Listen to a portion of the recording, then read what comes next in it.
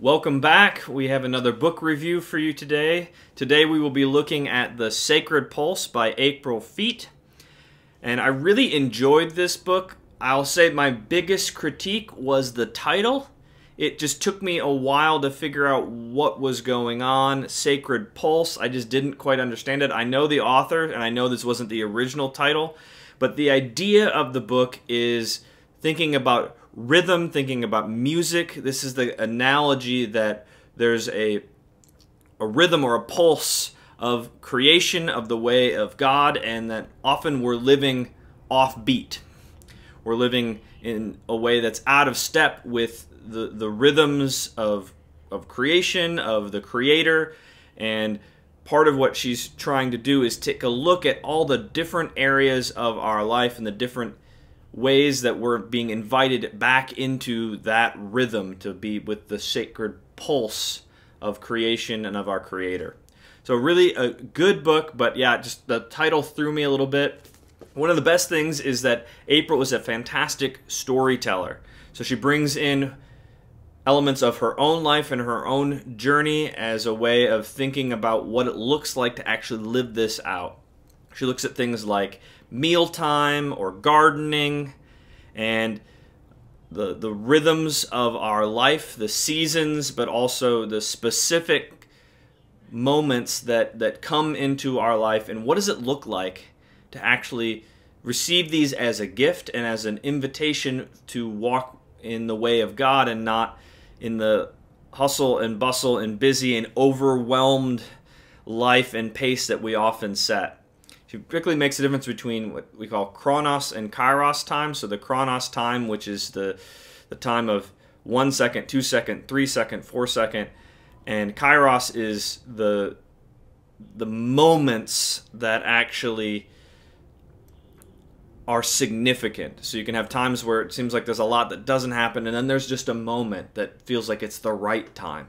So that's the kind of timing that she wants to talk about, and how often we're so obsessed with our to-do lists or moving time forward one step at a time that we aren't paying attention to the right time or the time of season or the rhythm, the pulse of what God is doing in our lives.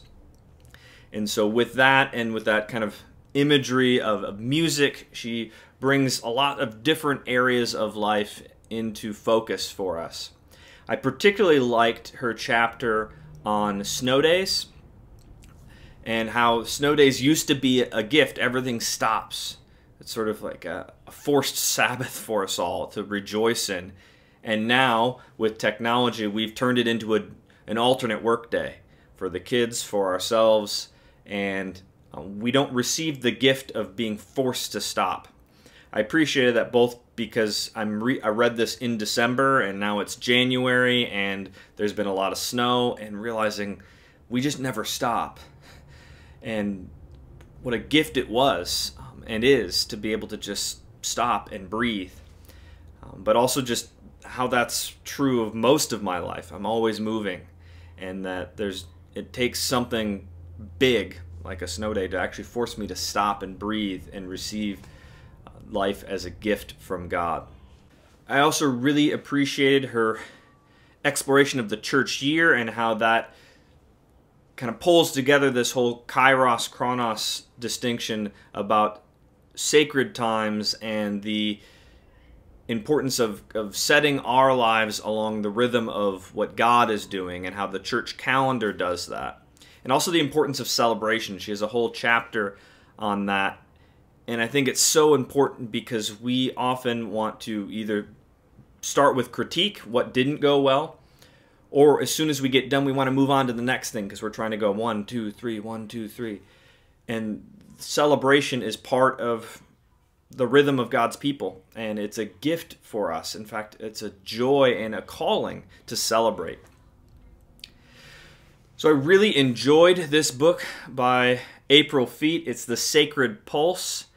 Again, the title threw me a bit, but it's about that, thinking about the rhythm, thinking about going with the beat or with the rhythm of what God is doing, and not wanting to live our lives according to our own rhythm, but according to His rhythm and all the ways and different places in our life that God is inviting us in to that. So check it out and pick it up and read it. Thank you for your time today. If you like the way I think about theology and books, please consider picking up my own book, Our Only Comfort, which is a set of devotions through the Heidelberg Catechism. I also have a new book coming out called Rooted, Growing in Christ in a Rootless Age. When that pre-orders are available, that will be in a link below.